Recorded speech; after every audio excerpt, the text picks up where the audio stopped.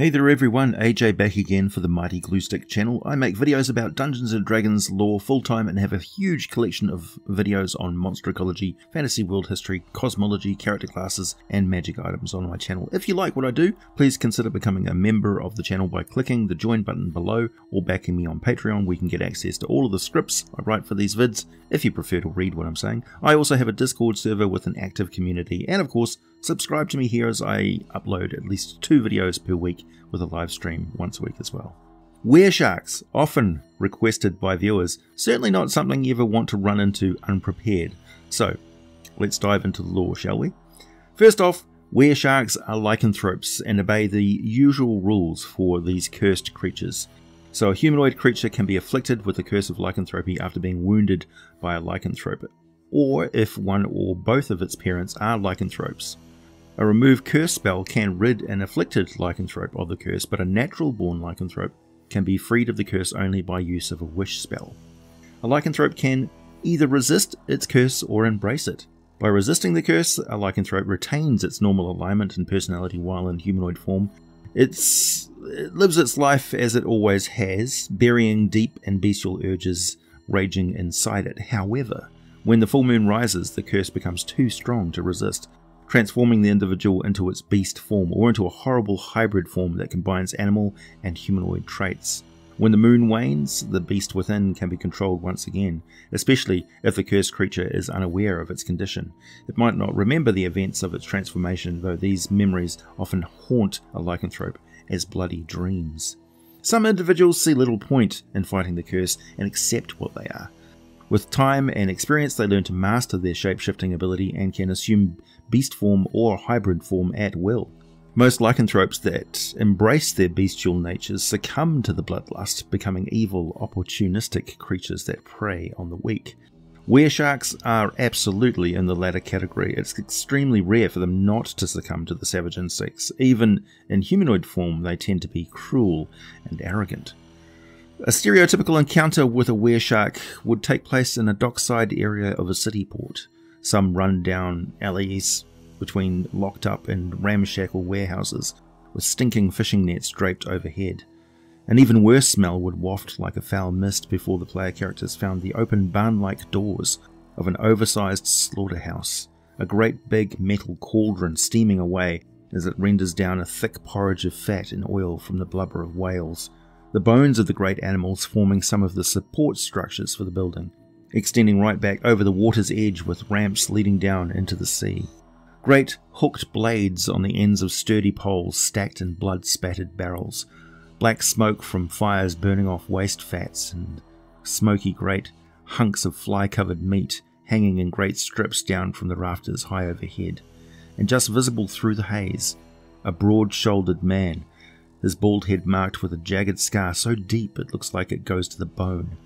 He turns and peers behind him. A greasy, wet red hand wipes a foam of gore from his lips as large white teeth gnaw on a hunk of meat. Pitch-black eyes glint with the flickering light. He doesn't call out to ask who's there, he just sniffs the air and reaches a muscular arm over to one of the barrels and picks up a wicked, curved dagger with a jagged, serrated inside edge. He gulps down the meat, eyes momentarily flashing white as they roll back in his head, and then he grins, stepping back into the shadows, only the gleam of his eyes visible. There's a violent splash from the unseen water as the man's companions tear into the rest of a dead whale floating in the water. Stepping back into the shadows, in the darkness, the wereshark could use its polymorph ability to shapeshift into a hybrid form of part man, part shark. Doing so gives them access to the special 30-foot blind sense they have. Plus, it now has a bite attack, and its armor class increases thanks to the thick, abrasive shark hide. The lore of Forgotten Realms states that weresharks can only shapeshift in darkness, within reason, so not directly in the sun unless there is a total eclipse going on.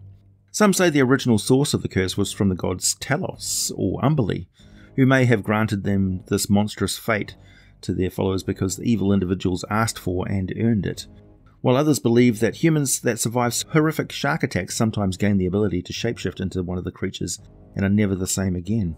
What is certain is that nobody who knows the truth about an individual with this curse is ever comfortable around them, even for a moment again. It is a loathsome thing to be a lycanthrope, and with the Weresharks it carries the completely justified reputation of being a cold-blooded killer as well. The best listing for the Wereshark in 5th edition comes to us courtesy of the excellent 450-page sourcebook from publisher Legendary Games, titled The Pirate Campaign Compendium. You can pick up a PDF from Drive-Thru RPG or a print copy. I'll link that down below. It's a fantastic book, a must-have if you want to run a bit of Cthulhu and Cannonballs, packed with content and just gorgeous. So I do hope it's okay with the company if I show page 285 here and talk about it. In either humanoid or hybrid form, a Wereshark is generally burly. It has a mouthful of unusually large teeth, and it typically has a personality that is both crude and bullying. They're bloodthirsty and very easy to anger. They will jump into fights they have no stake in just to snap bones and draw blood. Weresharks prefer life at sea or in port settlements, commonly frequented by seagoing merchants and pirates. They can be found leading pirate gangs or loitering at seaside taverns accompanied by crowds of toadies. Since they get into fights so often, they try to stick close to the sea so they can escape into the water if they bite off more than they can chew. The other members of the Wereshark's crew learn quickly that the boss is bound to skip out without much notice once a bigger fish comes along. So we have a challenge rating 6 individual monster. But I know from Forgotten Realms lore that while they normally operate solo, they can pair up with other Weresharks and form a hunting pack of up to 5. Plus, they can attract other normal sharks, a bit like companion animals. These Weresharks with a Sahuagin origin may even be able to speak to and command the sharks directly. In earlier editions, Weresharks could communicate with all forms of shark. So, a couple of Weresharks and a posse of challenge rating 2 hunter sharks can be a significant threat in the water. A Wereshark that is facing a fight with some well-armed and skilled adventurers is certainly smart enough to use its formidable strength to grab and hurl an opponent into the water, right into the thrashing feeding frenzy of a bunch of sharks. Weresharks can still speak in their hybrid form, barely, but speech is impossible in full shark form. They can breathe either air or water in any form. In earlier editions, the humanoid form could breathe underwater for up to an hour. There's no limit to the shark form breathing water, so yes, they can lunge completely out of the water onto the deck of a boat and attack, using its next action to shapeshift into a hybrid form. And they can swim through liquids that they can't breathe in shark form, rising to take breaths of air instead. I don't want to think about it too much, but this applies to particularly noxious sewer systems. Since Weresharks don't have to bother worrying about normal diseases, like all lycanthropes, they can only be harmed by weapons of magic or silver, even when they're in humanoid form. When in humanoid form, Weresharks thankfully can only pass on their curse directly through their blood. A rare and wicked poison of this sort is made from Wereshark blood. Giants can be afflicted with lycanthropy. They can transform into a giant shark, a megalodon, and I simply can't make a video about Weresharks without talking about the most legendary one on the world of Toril. I'll read the wiki article about him, containing information sourced from Rising Tide, published by TSR in 1999, written by Mel Odom. According to the peaceful Lycantha race, their legends state that the ancient Wereshark Icovus emerged from the sea in human form at the beginning of the Days of Thunder, so we're talking like 30,000 years ago, looking for another like himself. He dared to question the gods of Toril on their design, and the gods, curious about this solitary mortal, deigned to answer him. Soon, though, he returned to the sea, not finding anything like him, as he was a unique creature. It is then that he is said to have travelled with Sekala, until Sekala freed the first Sahuagin from their imprisonment in a giant clam shell. In Lost Sahuagin legend, he is thusly known as the one who swims with Sekala. All legends agree that during this time in Icovus' life, he searched for love and acceptance in order to end the constant loneliness he felt. He eventually drew the eye of Umbali, who was fascinated by this creature who was not a god like her and thus immortal, but had a lust for adventure despite his mortality. Umbali was softer at the time, and her fascination turned to love. Icovus loved her in return, finally having found the thing he searched for. She gave him many gifts, mostly precious metals and stones, but also godlike abilities, granting him power and immortality. Life then began to develop on land, and Icovus wished those creatures to love him as Umbali did. He set foot on land again in what would eventually become known as the Land of Chult. He used his new powers to conquer that land and erect a massive palace. While Umberlee was away on other planes, Iakovas would return to his palace and inspire war between neighbouring kingdoms before stealing their mages' magic items. He grew greedy and became the epitome of gluttony, earning the title of Taker, as taking what belonged to others seemed to be the only thing he knew how to do. His harem numbered in the hundreds, but Umberlee didn't care as long as he truly loved her and her alone. Not satisfied with that, Iakovas pretended to fall in love with one of his harem in order to make Umberlee jealous and give him more attention. In Umberlee's youthful naivety, she believed his feelings for the woman to be real, and she slew her. Iakovas was overjoyed at seeing his lover's reaction to his actions, thinking that he now controlled her. He didn't understand how hurt Umberlee was, and paid for that mistake with his left eye, which Umberlee tore out from his skull before leaving him in his palace. Not willing to kill him, but too hurt to stay, Iakovas brooded for thousands of years before scouring the world for magic items that he could use to take his revenge on a god. When it came time to attack Umberlee, Iakovas discovered that he had drastically overestimated his ability and equipment. She shattered his bones, spilled his blood, and believing him dead, scattered his magic items across the seas of Faerun.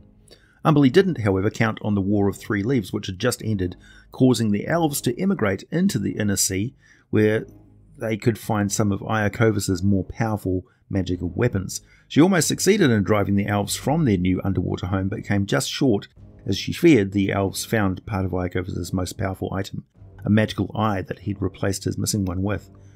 The part was stored in Mithnan Tar just as the city's mythal was erected, but was lost somewhere in the city during the 10th Seros War when Sahuagin killed Mithnan Tar's last defenders. 650 years later, a Malenti priestess named Laquil, following ancient clues about the one who swims with Sekula, discovered a series of magma tunnels under the seabed northeast of Cholt.